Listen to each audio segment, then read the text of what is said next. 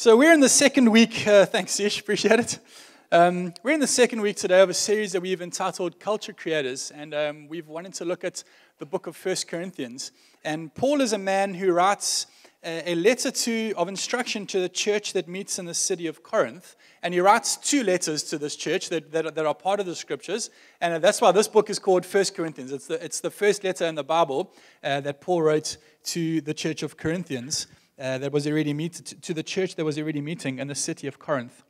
So Corinth is a city in the Mediterranean Sea in Greece. It's quite a beautiful city. And it's a city that's obviously quite important to trade at the time. So as a result, it's a wealthy city. And it emphasizes luxury, comfort, and pleasure. It's also quite close to the intellectual hub of Athens. So Athens is the learning center of the day in the first century, and Corinth is quite close to that city. So the first century Corinthians pride themselves on their intellectual pursuits, how clever they are. And the city is known for its wild party life, its drunkenness, its sexual freedom.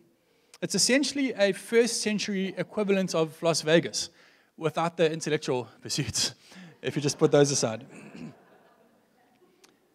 The culture that this church exists in the city of Corinth, is actually not very different from our culture today. And the purpose of Paul writing a letter to this church, Paul has planted a church in Corinth, and then he's moved on, he's planted another church, and he hears some things are going on in the church. And so he writes a letter back to this church to say, I've heard this, and this is happening. There's a couple of issues, and I just want to address those couple of issues. So he writes the letter to address some of the issues that they're facing and to tell them how the gospel offers a response to these issues. And so the purpose of today is to take an issue that people are wrestling with and show us how the gospel responds to that issue. Rich spoke last week out of the first 4 chapters of this letter, and the issue that the first 4 chapters address is the issue of division. So Rich spoke last week about the issue of division and how the gospel offers us a response for unity, a response of unity. And so that's what Rich spoke on this week. And this week, I'm speaking out of chapters 5 to 7, and the issue that Paul addresses here is sexuality. And the gospel response is sexual integrity, which is a little bit of a weird word, integrity. Integrity just means that what I believe has been thoughtfully considered, it's been weighed up against the truth of all Scripture, and then I live according to what I believe. That's what it means to have integrity. So as soon as someone says, I'm going to speak on sexuality and in the church context, immediately most of the crowd is split into two.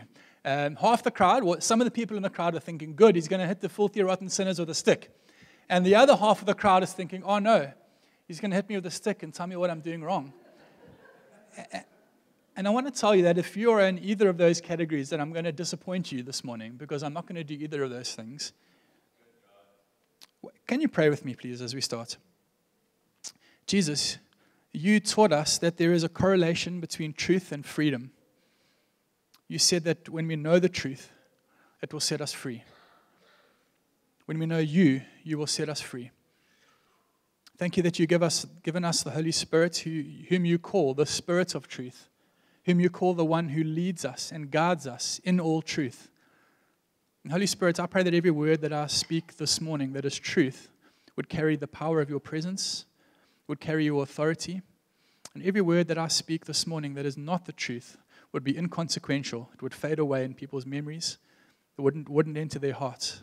Only that which carries your truth would enter our hearts, would enter our minds, would carry the power of your presence. In Jesus' name, amen. So, a couple of key scriptures that Paul writes to the church in. Chapter 6, verse 19 of 1 Corinthians, it says this: Do you not know that your bodies are temples of the Holy Spirit who is in you, whom you have received from God? You are not your own. You were bought at a price. Therefore, honor God with your bodies. And the key here, when it comes to our sexuality, is that we are to use our bodies to honor God. Then he writes in the next chapter 7, verse 17, he says, each person should live as a believer in whatever situation the Lord has assigned to them, just as God has called them. Each person, in whatever situation they're in, should live as a believer. Believers, friends, people that follow Jesus are called to be holy. And so what Paul is saying to the church here is, wherever God has called you to live, whatever he's called you to do, live holy. Live as a believer wherever you are and whatever you're doing. Live a life of holiness. And we'll get to what holiness is in a minute. In other words, the goal of your sexuality is holiness. It doesn't matter what you think of your sexuality. It must be holy. So the Bible begins in the book of Genesis with a wedding between Adam and Eve, and then it culminates, it ends in the book of Revelation with another wedding between Christ and the church. And one of the major themes of the whole of Scripture, the whole of the Bible, is this thing of God's covenant love for his people that is expressed through marriage. That's one of the major themes of the Bible, God's covenant love for his people expressed through marriage. It begins with a wedding and it ends with a wedding. And if marriage, if this covenant love is such an important thing to God, and our sexuality as humans is given to us as a major part of this covenant love, it stands to reason that it's quite important to God. This is not a peripheral issue. This is not something that we can just, it's the gospel is one issue and our sexuality is another issue. No, friends. This is actually central to covenant love, excuse me, which is the story of Scripture. How we think about it and what we believe about it and how we behave is important. I knew that it was going to be quiet this morning. That's why I wore a loud shirt.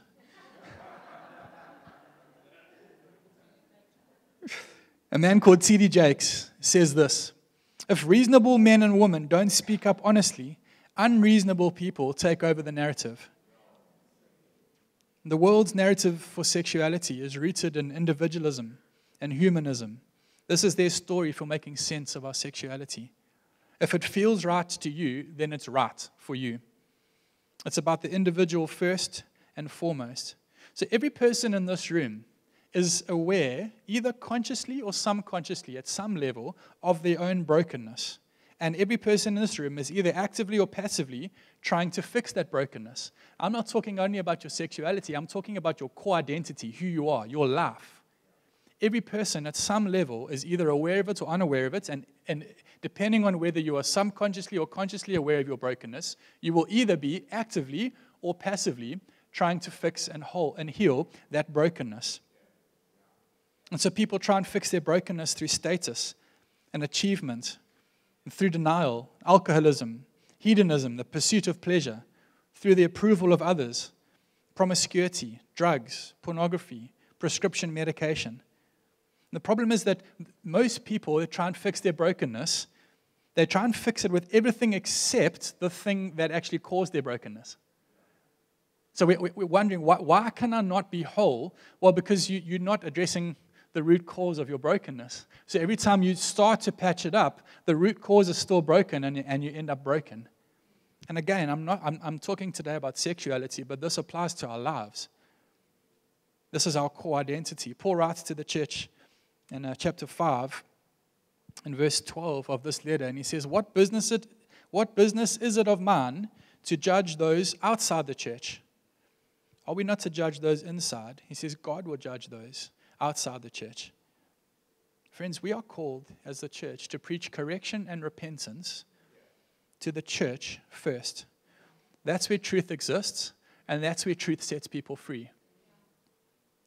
And because we've often shouted without reasoning and spoke without loving to the world, we've got people that have been sexually discipled by the world and not the church. And we wonder why the unreasonable have taken over the narrative, because we have to speak hard truths to the church first. Friends, if you and I don't begin to speak up honestly about sexuality, the world will continue to dominate the narrative with its themes of individualism and humanism. And to have this conversation, church, please listen to what I'm saying. To have this conversation, we have to lower our voices. This is not a conversation to be shouting. This is a conversation with lowered voices. We have to adjust our tone. We have to adjust our facial expressions. We know that what we believe is important, but how we believe it is equally important. What we believe is important, but the world doesn't hear what we believe. The world hears how we believe it, which means how I believe what I believe is very important. We have to lower our voices, adjust our tone and our facial expressions. Could we love people deeply in the world and then confront them with truth. I think a starting point for any discussion on sin has to be our own brokenness. Did you know that acknowledging your own brokenness doesn't make you any more broken? It actually just begins a path to healing and wholeness. Paul writes to Timothy, a man that he's left in charge of a church, a young man, and he writes again a letter of instruction to him, and he says in 1 Timothy chapter 1, Paul says, I am the chief of sinners. Here's Paul, this guy that has planted churches and left Timothy in charge of the church, and now he's writing a letter back to him, this is what you need to do, and he starts off the letter by saying, I am the chief of sinners. Then he writes a letter to the Roman church, and if you know anything about Romans, if you've studied Roman history, you'd know that the Roman church in Rome, it exists in a time of debauchery like the world has not known. Like if you think today's bad, it's not. Go and study Roman history. If you want to understand depravity, go and look at the Roman history. And there's a church that's planted there, and Paul writes a letter to this church, and he says, the thing that I want to do is not the thing that I do, and the thing that I don't want to do, that's the thing that I do. Like I keep doing what I don't want to do, and I keep not doing what I want to do. He starts off with both of these letters acknowledging his own brokenness. He says, guys, I want you to understand something. I'm on a path to healing and wholeness, but I'm also broken. I'm not a man who's standing over you to hit you with a stick, because I'm also broken. The starting point of the narrative has to be acknowledging our own brokenness. See, I spent a good chunk of the first part of my life enslaved to pornography. I thought it was harmless and that I could control it, but I realized too late that I couldn't. It cost me a lot, spiritually, mentally, emotionally, and I thought it would stop, and it didn't, and it almost cost me my marriage. Thank God, by His grace, it didn't, and I came out from underneath it. But I know the price that sexual brokenness will cost you. And I can promise you, it will cost you more than you can pay. It will cost you more than you're willing to pay, but it will cost you more than you are able to pay. Friends, I tell you that to say that what I have to say today isn't from a place of someone who is above you, who's holding a stick over you. It's from somebody who is equally broken and on a path to wholeness. Only once we recognize and acknowledge our brokenness can we begin to address and heal from it. A few weeks ago, one of my sons was playing a rugby game on the Saturday, and he came to me on the Tuesday, and he said, Dad, my elbow is not working. It doesn't move. So I said, what happened? Did you hit it in the rugby game? Did you hit what happened? No, he says, no, I don't remember hurting it. It's a bit weird. But I do have this roasty, and he shows me this roasty over here that's light green in color. And it's got red lines of like infection going, and the red lines of infection have gone into his elbow, and now his elbow doesn't move.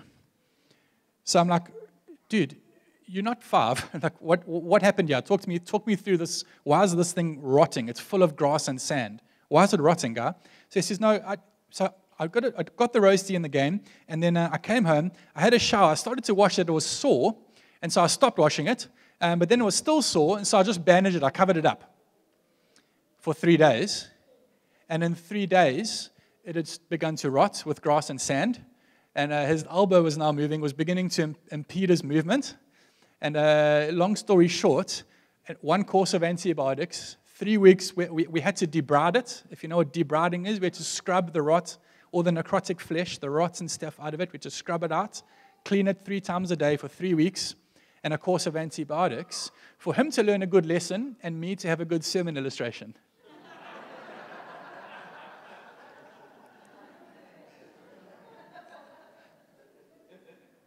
See, friends, as much as we try, we can't heal brokenness with brokenness.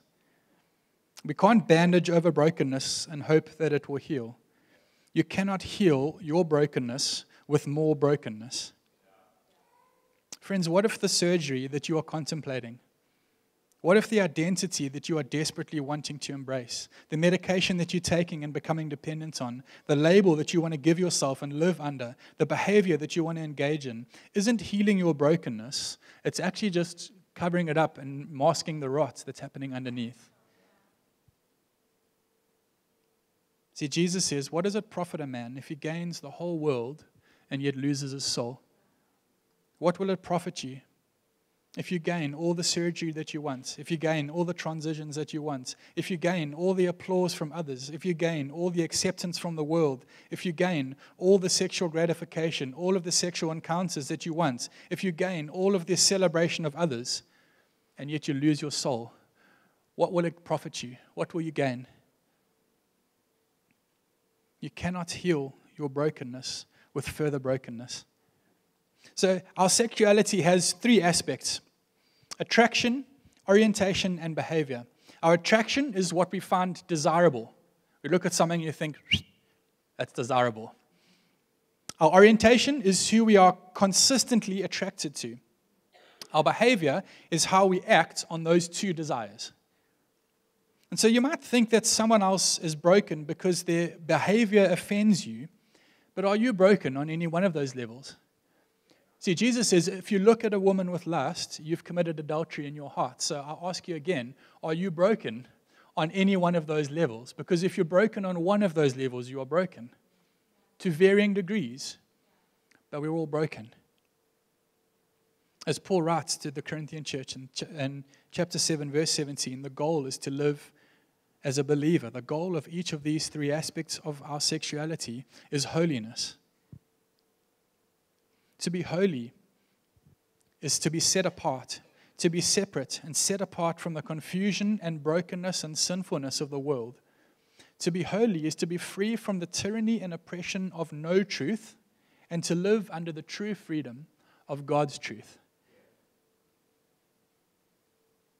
We were created in God's image, perfect, and then we are born into a broken world.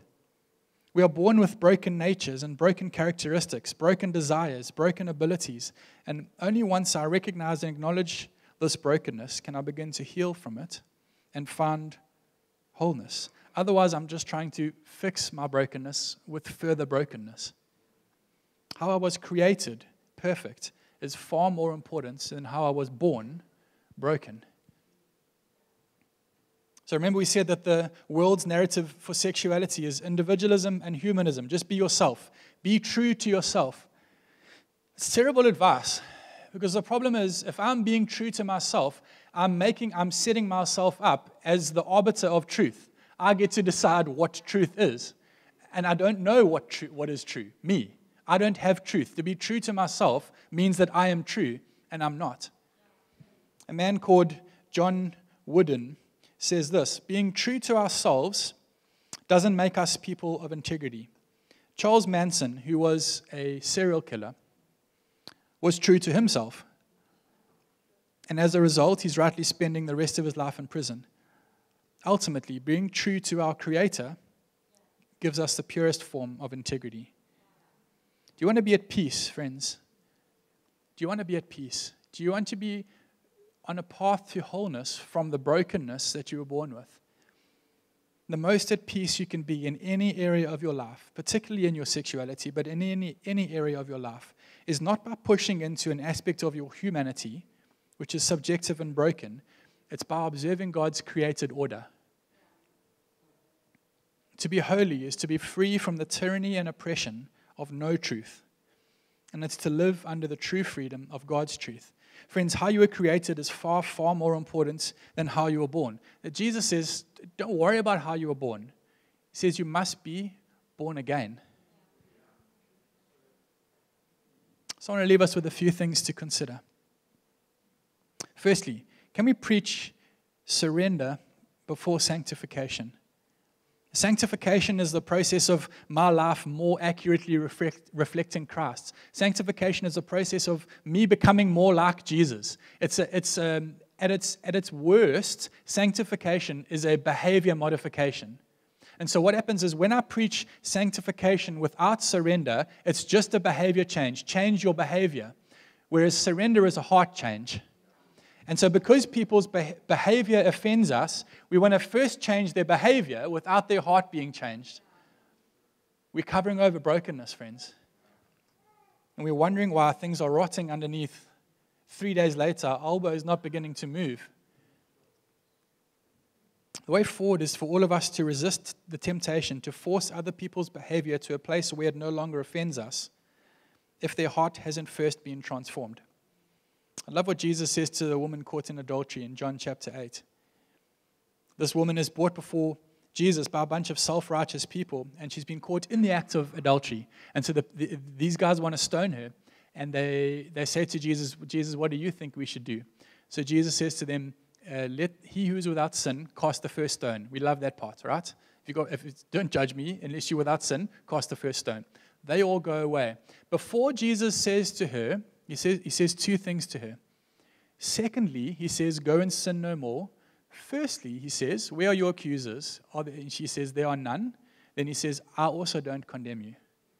Then he says, go and sin no more. Friends, our starting point, for too many people's starting point is go and sin no more. Jesus' starting point is, I don't condemn you, now go and sin no more. We have to preach surrender before we preach sanctification. Paul writes to the church that they're not to judge the world, but to judge the church. We have to get people to surrender to Jesus before we want to change their behavior, to become more like a God that they don't even serve. Surrender before sanctification. Secondly, order over rules. We can't approach the sexual narrative with a problem-solving mentality. Don't default to why you think a particular sexuality or masturbation or sex outside marriage is wrong and evil. Start with a holistic theology of sexuality that begins with how we are all broken, including the most spiritual-looking people. We are all broken. And it leads us to a place where we all embrace God's order for creation. I think one of the reasons that people approach the issue of sexuality with a rule book that they believe others are breaking, instead of approaching it with the order of God for His creation that begins with our own brokenness, is the desire to be seen as spiritually mature.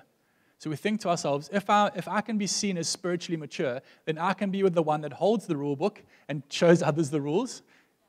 As opposed to, if I start the narrative of God's order, God's created order always starts with my brokenness, and Jesus rescuing me from my brokenness. Because we want to be seen as spiritually mature.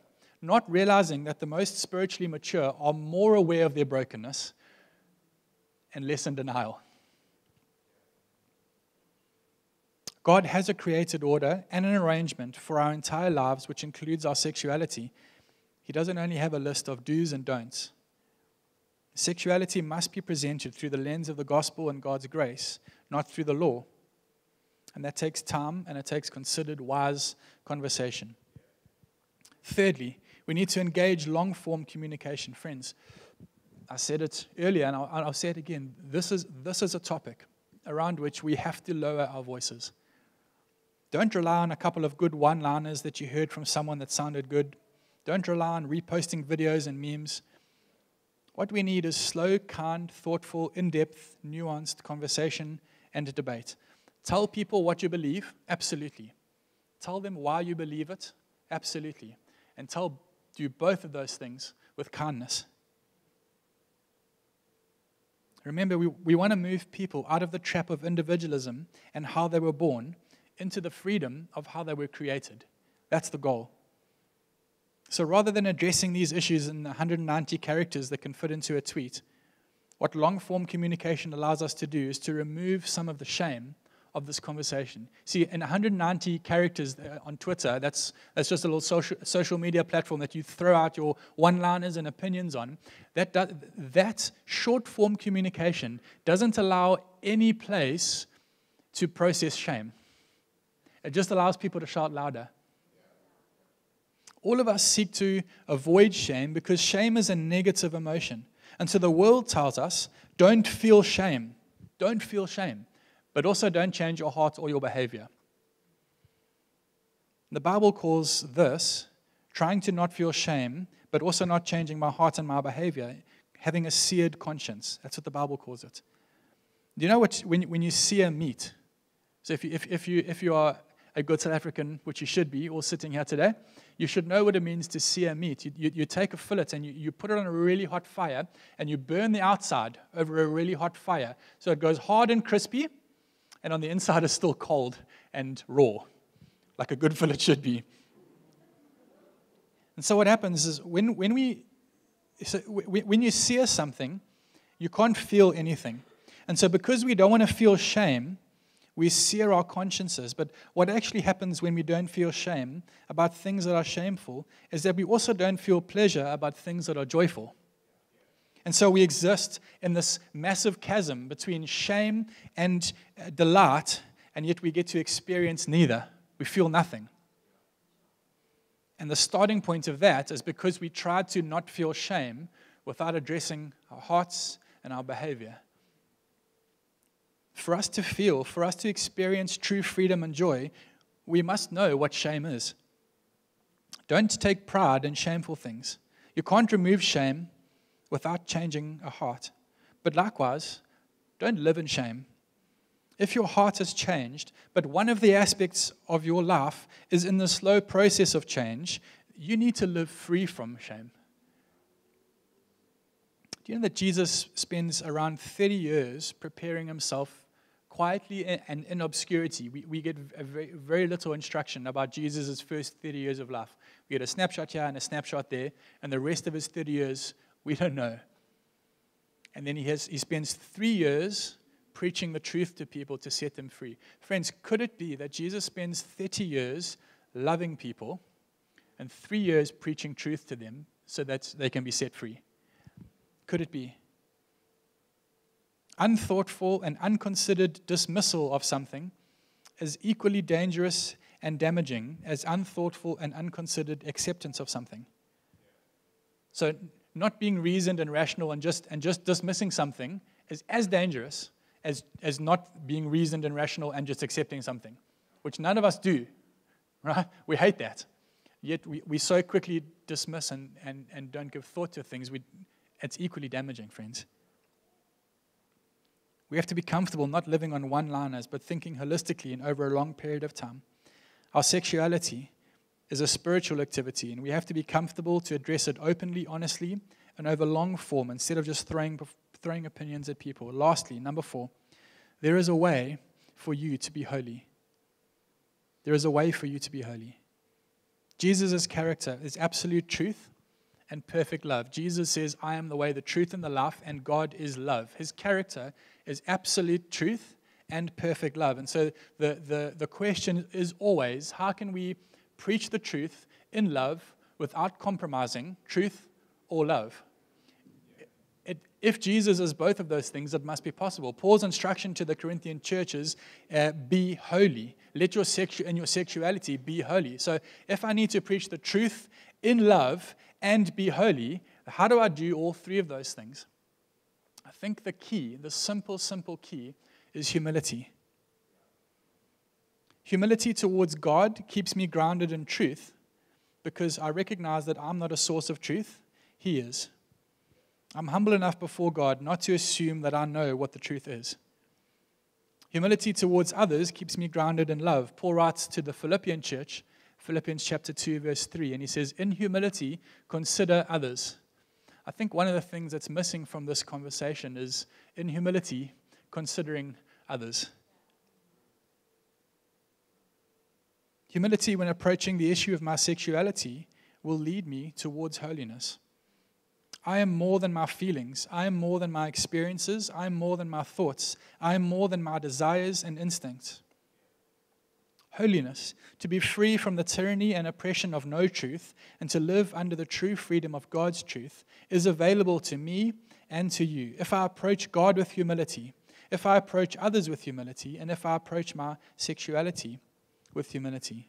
Paul writes another letter to the Roman church, and he says in chapter 9, verse 19 of Romans, who are you, a human being, to talk back to God? Shall what is formed say to the one who formed it, why did you make me like this? I don't know if you've ever looked at yourself and wished there was something different about you. I have. I know it's hard to believe. But I have. Friends, I don't know why some people are born with blue eyes and not brown eyes. I don't know why some people's noses are too small, why some people's ears are too big. I don't know why my voice isn't in a deeper register so that I could record better. I don't know why some people's hips are too big and others are too small to bear children. I don't know why some people are born with physical and mental defects. And I don't know why some people are born with an aspect of their sexuality differently broken to others. What I do know is that if I can stay humble and not full of pride, I might not get all the answers, but it's possible for me to be holy. Paul writes to the Corinthian church that we are to honor God with our bodies and that we are to be holy. What is our position on human sexuality? It's quite broad, but it can be summed up in this. Honor God with your body. Let all of your life, including your sexuality, be holy and live under the freedom of the created order of God. Friends, if you are struggling with an issue in your sexuality, we would love to help you find healing and wholeness, whatever the issue it is, whether it's big or small. Speak to a life group leader. Get hold of us at the church. Send us a WhatsApp or an email. Get hold of us. We want to put you in touch with someone who can disciple you and help you to order your sexuality. We have Project Exodus, which helps people who are stuck under the power of a sinful addiction find true freedom under God's created order. I want to leave you with just 4 resources before Rich comes and we do communion. There's 3 books and 1 podcast. If you're wanting to understand a little bit more about holiness, God's created order, and how this can be a long-form communication, how you can understand a little bit more and be able to have reasonable and nuanced conversations. If this is to be a lowered voice conversation, if the issue of sexuality is to be with lowered voices and in long form and to be reasonable, we have to equip ourselves to understand a little bit more about it. Because the less I know, the more likely I am to throw out a one-liner. The less I know, the more uncomfortable I'll be to speak on it. Can we equip ourselves? Again, there's a couple of resources there, but come and speak. Come and speak to someone. If you are struggling, come and speak to someone, please.